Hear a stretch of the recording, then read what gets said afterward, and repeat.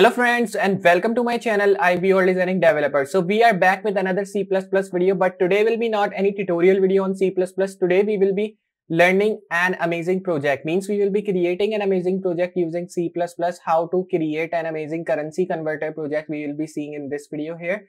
I hope you will be understanding and enjoying this video from start, which we will be covering up of this amazing game which we are creating. Not a game, you can say it as a project, currency converter. We will be seeing that how to convert USD into different currencies, like we will be converting it to PKR and many other like euros and other currencies as well. So this will be really amazing and interesting video for you, and this will be a really different currency converter. We have already created currency converter, but we have created that using Python. Today we'll be creating it using C++ in a really different way, because in this currency converter I'll be showing you, like if I write 2500 as a USD amount, so how to convert it in PKR, means Pakistani rupees currency. So for doing that, like if you write 2500 and then if you convert it in Pakistani currency, so it will be showing the answer of that Pakistani currency, so rupees. So today I will be showing you that, and I hope you'll be enjoying this video. So if you enjoy and understand this video, remember to hit a like and also subscribe on this channel if you want to see more coming up videos like that.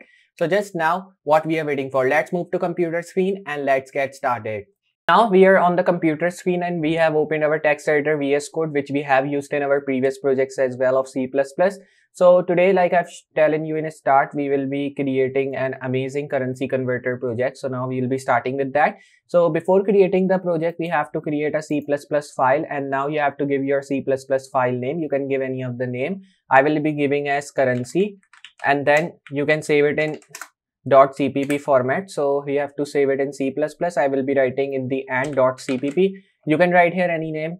Not compulsory to write only currency I have written. You can write any other name as well, like you can write converter, currency converter, or what name you want to write, you can write here. But remember, in the end, .cpp is really important to write to save your file as C++ format. I will be selecting the location of desktop where I have to save my file, and I will be pressing this create file button. You can also save it on desktop. If you're a beginner, I'll be perfect with that. Now, after saving the file, we have to start working on this file, and we have to import some of the things. Not import, we have to include some of the things, because in Python we import things, in C++ we include things. And using this hashtag, we will be including first tag, which will be IOStream, and in C++ we have used this IOStream many times when we are working with tutorial or project, because these are the starting codes in C++. Now here you can give a space, or you can just add no space, it's your choice. I will be giving a space, and then I will be again using this include, but this time I will be including a string. After including a string, we will be including namespace std, which is another starting code like head. Now we will be writing init main, in which we will be writing all the codes to create this currency converter. So I've written init main. Then I will be first of all using $$ option, in which I will be using a string of currency, in which you will be getting the currency of $. Now we will be writing count, and I will be writing the name as currency converter because we are creating that. So obviously I will be giving the name as currency converter plus \n. I'm writing this \n so I can get one line space after this currency converter text which we have written. Then the user will be getting this, you can say input, which you will be getting as enter the American dollars you want to convert. So here user will be writing the American dollars in number value to convert it in any other currency. So here I will be now writing sin, and I will be writing as $, because we have to convert $ into any other currency. Then I will be writing here double pound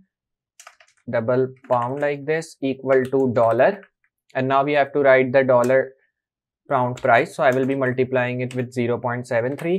Then I will be writing the price of euro, and the euro price I will be doing it multiplying by 0.86, and like that I will be moving down, and then I will be writing in rupee $. I will be just multiplying that with 75.13.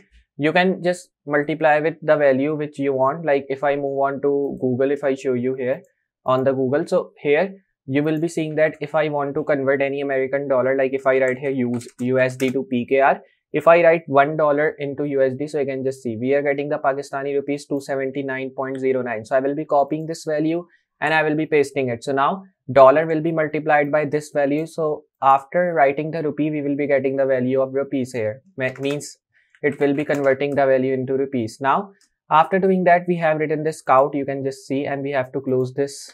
So we have closed that now, and now the error is gone, which we were getting. Now here I will be writing the value as enter PKR like this. You can write for converting USD to PKR like this. You can write. So I will be writing that. Then if you want to convert GBP to USD, so you can write GBP for USD. Then here you can just again write here to GBP.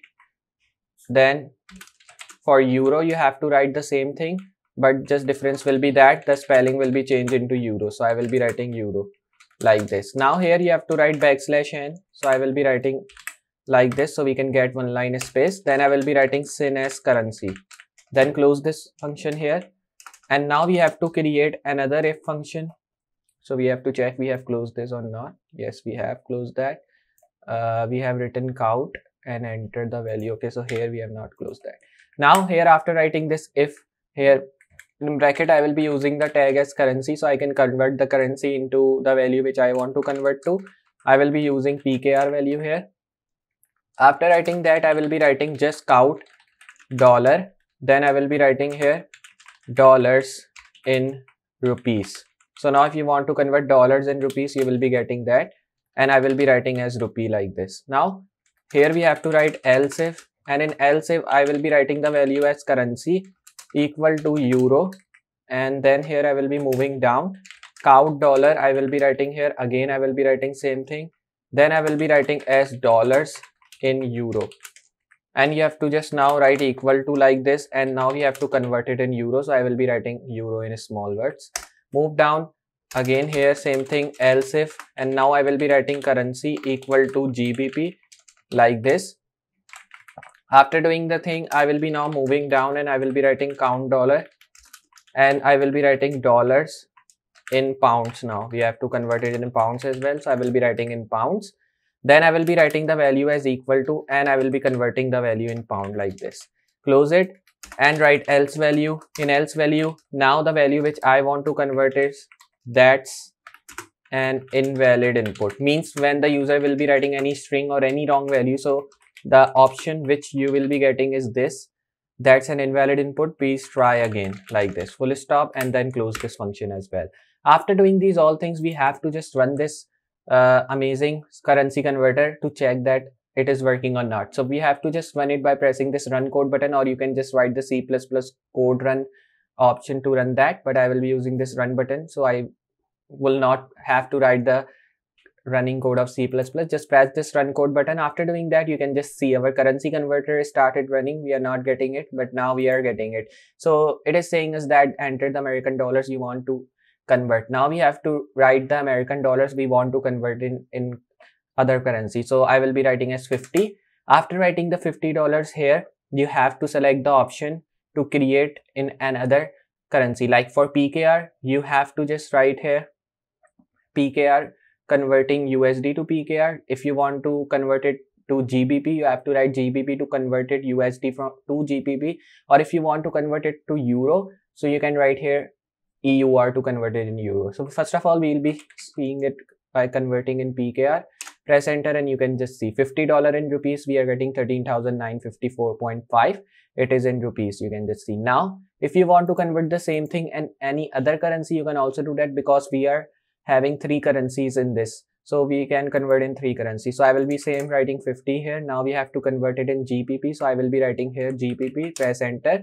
Now $50 in pounds, we are getting 36.5 pounds only. You can just see. So like that, you can work on this amazing currency converter. You can just see it is showing me the values of the currency which I am converting to. If you want to convert in any other currency, you can do that. Just you have to write double and the currency name. After that, you can multiply dollar with that, $1, and the $1 currency, you can multiply it with the currency on $1 which you are getting, like that. So I hope you understand this amazing currency converter which we have successfully created using C++. This was not really big project because we are starting from start, and because of that, these are some of the amazing and easy projects for beginners. That's why I'm working on these projects, so I can show you how you can also work with these amazing projects here. So if you have understand this video and if you enjoy this project as well, so remember to hit a like to this video, and if you're new on this channel, want to see more videos like that, remember to subscribe, and after subscribing, hit notification bell so more people can learn about these amazing and different things using